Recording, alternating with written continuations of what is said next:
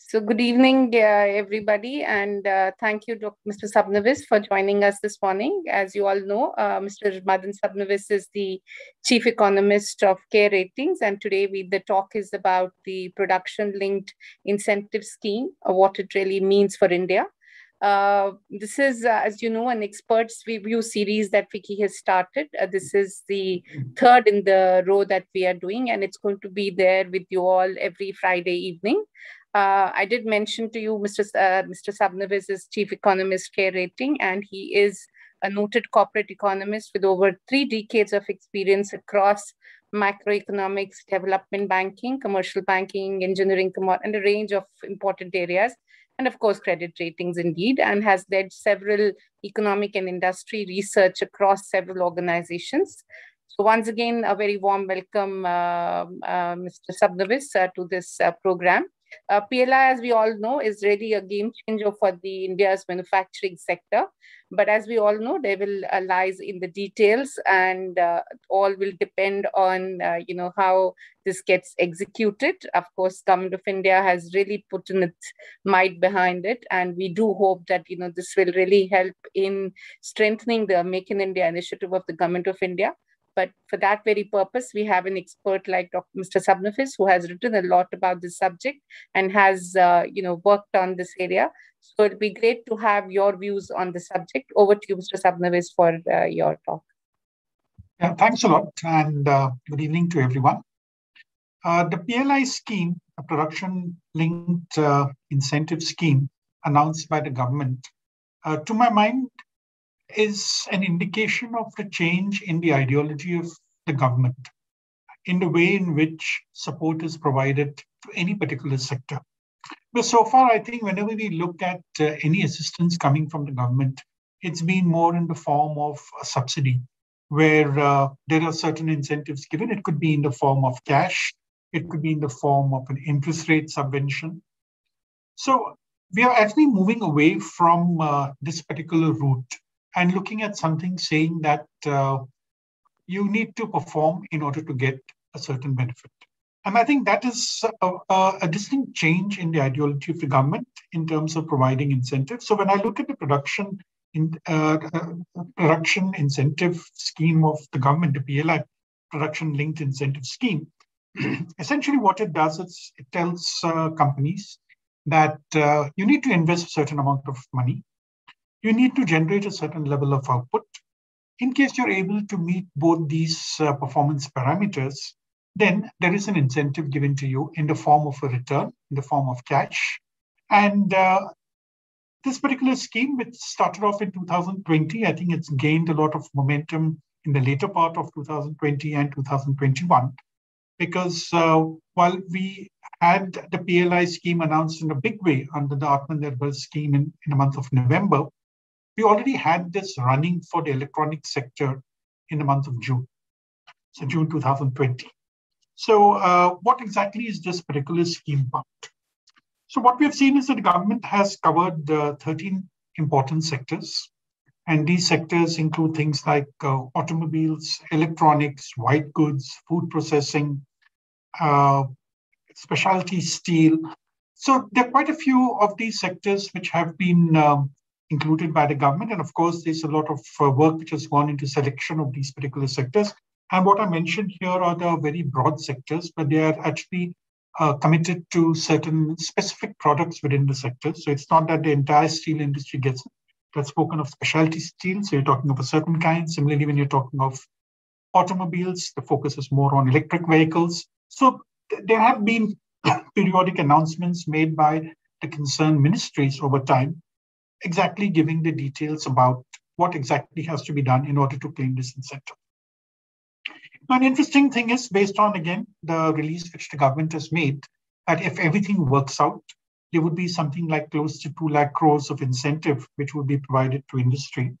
And this 2 lakh crores of incentive would actually be leading to an increase in overall output of something like 37.5 lakh crores over a period of 5 years. Now, 37.5 lakh crores of output, if we have to convert it into value addition. So when I say value addition, it's essentially what goes into our GDP. assuming a ratio of around 35-36%, we are saying that 37.5 lakh crores of output could actually mean something like 13 lakh crores of value addition, which again, if I divide it by 5 years, it comes in something like 2.6 lakh crores of output. So if I look at 2.6 lakh crores of output and juxtapose this with my nominal GDP, I can say that approximately I'll be getting something like 1.1%, 1.2% of additional GDP, assuming our nominal GDP is in the region of around 220 lakh crores. So that is a kind of an uptick in overall GDP, which we can expect in case all this works out the way in which it has been designed. Now, the interesting part is that if we look at the different sectors and the kind of investments which the government has spoken of, we are looking at something like 2.5 lakh crores of investment to be made across these different sectors, again, over a period of 5 years. And if I look at 2.5 lakh crores of investment, I'm looking at something like 13 lakh crores of GDP. So intuitively, we can say that every unit of investment is going to generate something like a little more than 5 units of GDP, which I think is a very good ratio. And that itself reflects the efficacy of this particular scheme. Now, the question, of course, is that will this really happen? I think that's always a question in India because ours is a very complex economy, different kinds of players in the market, different kinds of sectors, organized, unorganized. And every time there is a particular scheme which is announced by the government, it looks very firm on paper. And at the end of the time period when this particular program runs, one may not always get satisfactory results. Now, here I would just like to deviate a little bit and talk about the power sector reforms and the DISCOMs. So I think when they were introduced, it was a rather grandiose scheme, and we all felt that it's a very good scheme. How do you make sure that the distribution companies do well, the power distribution companies? They, of course, had a lot of debt, running continuous losses.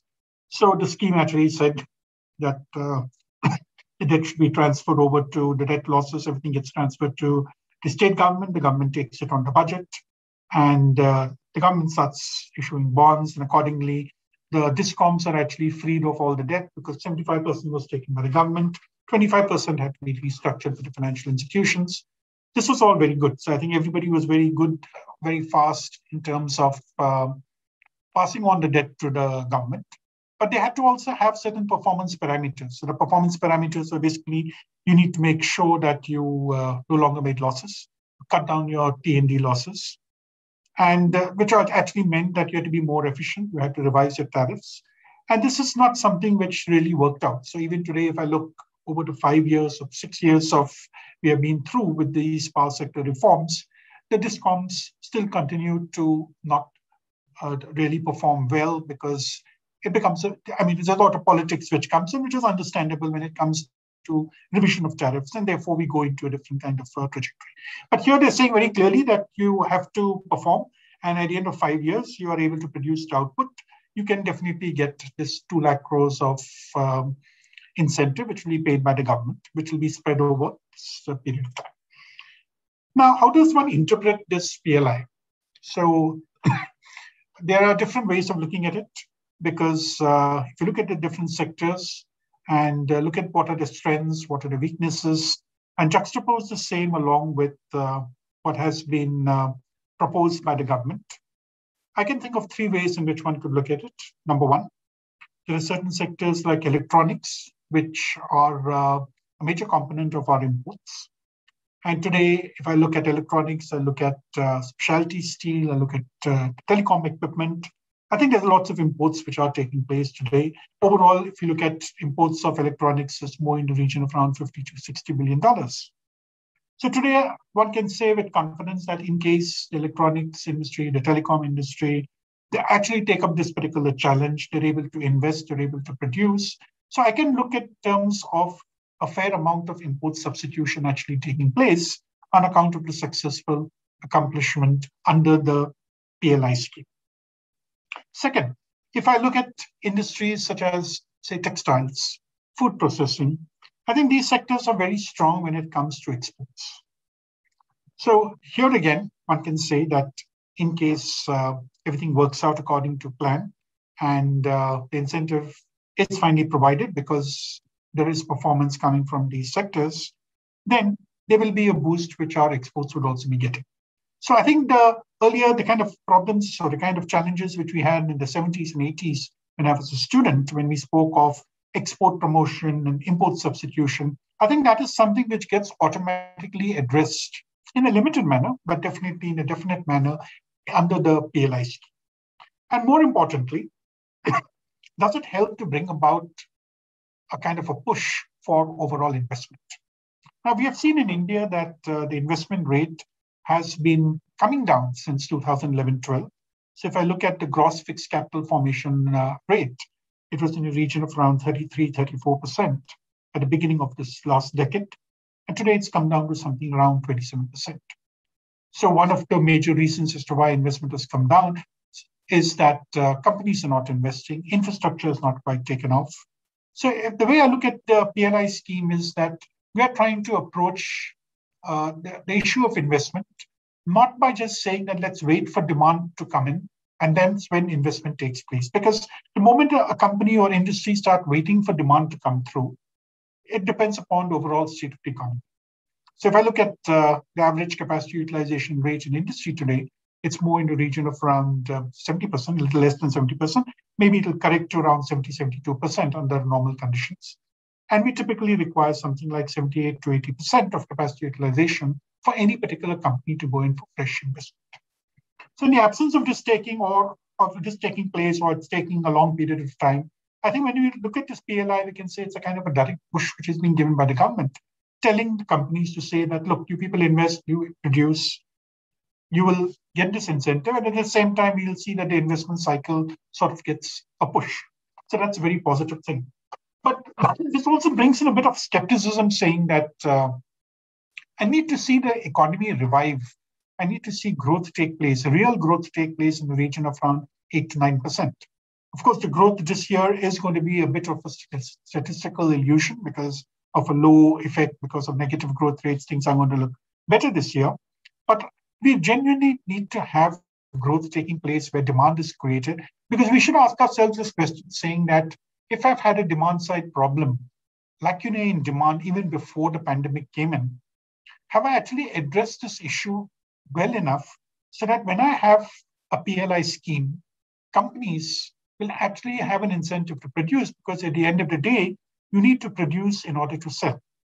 So if I'm talking of things like saying export promotion, yes, industries which use this incentive to produce to export will definitely find this beneficial. If I'm looking in terms of industries where there is potential for import substitution, like electronics, definitely we can see that companies will go ahead because it's a great opportunity which they have. But beyond that, I need to ensure that there is growing demand for the relevant products. Only then will we see companies actually stepping forward. And here I would say that, again, based on the releases made by the government, there have been mention of the companies who have already given in the application. I think the picture is very, very rosy. It looks very positive. Some of the large companies have shown interest in the PLI scheme, which can give us actually hope that the PLI scheme will be very, very effective. It'll be quite different from the other kind of schemes, or all the skepticism which some of the economists may be having in terms of whether it will work or not. I think should be satisfied because the immediate response has been positive. Now, another question which comes up here is that will this really benefit all companies, or is it going to be specific to certain companies? When I say certain companies, I'm talking in terms of size. Because if you look at the guidelines which have been laid down by various ministries, do they support investment coming from large companies, or is it from smaller companies? Now, here I would say that it's, of course, a mixed bag, but I would say around 70 to 75% of the benefits could actually be going in for the larger companies. And why do I say so? Because if you look at the kind of investment requirements which are there, because these investments will have to be done over a period of 3 to 4 years, depending upon how the scheme has been devised. And you need to generate a certain incremental output. Now, I think that is a bigger challenge. Putting in the investment is probably not that much of a challenge. But once I put in the investment, I need to generate incremental output over a base year, which could be 1920 or it could be 2122. Again, this varies according to whichever sector we're talking about. So the sense I get is that there will definitely be a bigger advantage because of the way in which it's been laid out. But as I said, at me around 70% would be tilted more towards the medium to large size companies. But there is still a lot of space which is there for the SME segment, because there are certain benefits, like, say, for example, the auto components, some of the smaller things like food processing, where I think there is enough scope which is there also for the SMEs because of the investment levels and incremental output which is expected to be generated. So therefore, I think it's a fairly even-handed policy. So though there could be a tilt towards the larger companies, but the important thing will be whether it will be taken up by the smaller companies or not. Because so far, I think all the names which have been seen in the media about the companies which have shown their interest in the PLI tend to be in the higher, I would say, in the higher echelon in terms of size. We haven't really, we really don't know about whether the smaller companies have shown a similar kind of interest, but that we'll get to know over a period of time whether they would be taking up this particular challenge. Because there's also a question of saying that, okay, I'm getting an incentive from the government. This could range between 4 to 6%. In fact, I've calculated the average would be around 5% is what you're getting across all the industries. So for some industries like drugs and pharmaceuticals, it could go even to something like 10%. But you need to make the initial investment. I need to borrow the money. So this is where I think one particular kind of a hurdle which is there is finance, getting funding for this kind of an investment. Because initially you will have to fund it yourself, and then later on, as and when the output materializes, you will be able to get the incentive in return. So here, I think the banking situation, the banking system is definitely better positioned. But I think what needs to change, of course, is a mindset, because ever since we had the AQR which came through, and banks had to sort of handle this entire issue of ballooning NPAs, there has been a certain apprehension or certain reluctance in terms of lending, or there is a preference for lending only to the better rated companies, which has really meant that in terms of willingness to lend has definitely come down. And we've also seen that there's been a shift in terms of overall lending from the industry and services to the retail segment, because one always believes that when you lend to the retail segment, the possibilities of everybody defaulting is much lower because of the small ticket size. And therefore, the quality of assets tends to remain more stable in case of lending to retail. So that's been the tendency, the trend which we have seen this year. But hopefully, it's a trend which will remain only for this year. And from next year onwards, when things normalize in a better manner, we could be expecting banks to be taking on a little more risk and be more open to lending. The other challenge, which of course companies will have when they go in for this investment, is that the era of low interest rates may actually be over. So today we're talking of a situation where the repo rate has come down to 4%. It's been here for around 18 months. This is notwithstanding the fact that inflation has been in the region of around 6%. And today, I think any discussion or any kind of conjectures on monetary policy is when will the RBI increase interest rates? So we are actually talking of a situation where the banking sector may be getting out of this issue of NPAs. They may be a bit more confident. But in terms of cost of borrowing, that is something which could always go up. So I think the overall state of the economy, the general state of the economy is going to be one of the main drivers. Because just remember one thing, that when we go in for the PLI, you need to make investments in all the next few years. You have to generate output over a period of time. And any kind of business cycle which comes through in the economy, which could happen anytime. So maybe 22, 23 will be a good year. We don't know what 23, 24 is like. So the government has been open enough to say that in case you don't do it in a particular year, you could do it on a cumulative basis for the subsequent years. So there are definitely provisions made in the PLI policy to ensure that if there are any adverse effects on account of business cycle movements, companies could still be insulated, and they could, of course, claim it for the requisite period in which they're able to generate this output. So the external factor is going to play a major role in terms of determining the success of the PLI, where the companies are able to borrow, the companies are able to make the investment, which means that they also should be in a position to borrow. And here, I think the corporate debt market is another integral piece, Though, again, I would admit that if you look at a corporate debt market, it's more a market for AA and AAA rated papers and not something below that. So again, it will be an advantage for the larger companies rather than for the smaller companies. Now, in this kind of a situation, what kind of possibilities can we really see? So what I've mentioned right now is about what are the theoretical aspects of the PLI and what could possibly be happening in terms of the larger, smaller companies, who gets the benefits, what could be the overall economic benefit for the country. But if you look at past experiences, okay, that's the right way to look. If I could look at the past experiences to say whether we are seeing these quantities of investment coming from these particular industries, have we seen this kind of an output being generated? That can give us some kind of an idea about whether industry is in a position to actually go in for such kind of investments or generate this kind of an output over this requisite period of time. So at CARE Ratings, what we have done is we actually carried out a very short study to looked at some of these broad sectors. Now, when we looked at these sectors, of course, they're not the specific products because it's difficult to take out the specific products which come in this particular industry, which gets covered under PLI. We looked at the broader sector. Like, for example, we didn't look at specifically of electric vehicles, but we took the overall automobiles and the auto components sector. Similarly, for electronics, we did not look at the specific things which go into your mobile sets, but we looked at the overall electronic sector. White goods were looked at more at the macro level, and seen that in the year 2019-20, what were the levels of investment which were made, and what was the level of the output which was actually achieved. Now, here again, the picture was a bit mixed. Some of the industries had shown fairly buoyant investment, which gives us hope that this is something which could be sustained. This, of course, does not mean that if companies did not invest in 2019-20, they will not be investing in 21-22, which conditions in changing. Like, for example, post-COVID, I think the kind of demand which is there for food products, the kind of demand which is there for pharmaceuticals is much higher than what it was in the pre-pandemic area. So even if the investments didn't take place at that point of time, they could definitely happen this year. So overall, the 50,000 crores of investment, which should be happening on an annual basis in these 13 sectors, seems to be a bit stretched, but I think it's something which is still doable. And I feel that even if we do 70 to 80% of it in year one, that would be a good enough achievement as far as the scheme is concerned.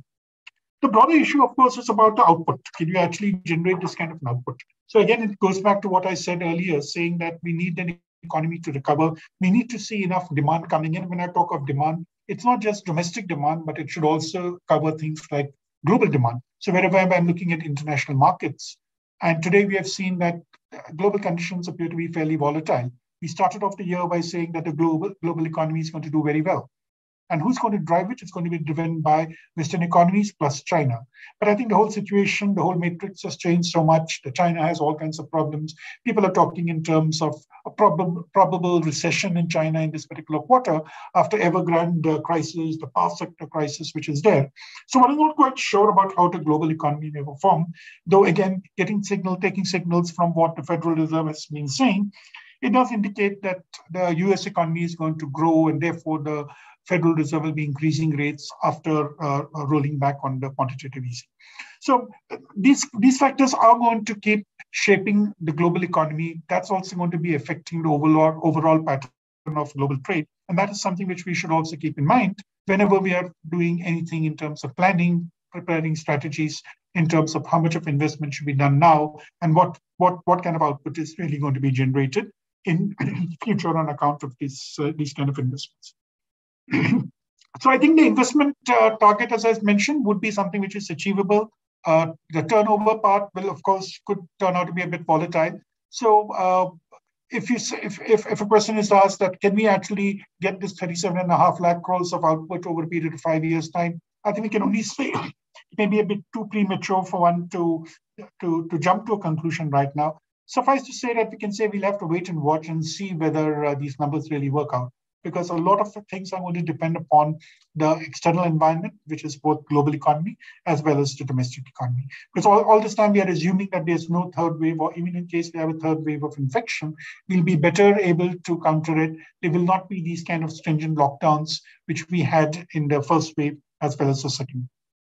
Now, the last part of it, I think one particular thought which has been expressed in this PLI scheme is in terms of employment. So I think that's the only place where personally I would not have, I'm not too enthused about it, because the PLI scheme does talk in terms of creating something like 1 crore jobs. So you're talking in terms of something like 100 lakh people are going to get employed. Of course, it mentions that it's going to be both direct as well as indirect. Now, we again here at CARE Ratings, we do regular studies in terms of how employment has been shaping up in the corporate sector. So when we're talking of PLI, we're going to refer largely to the corporate sector.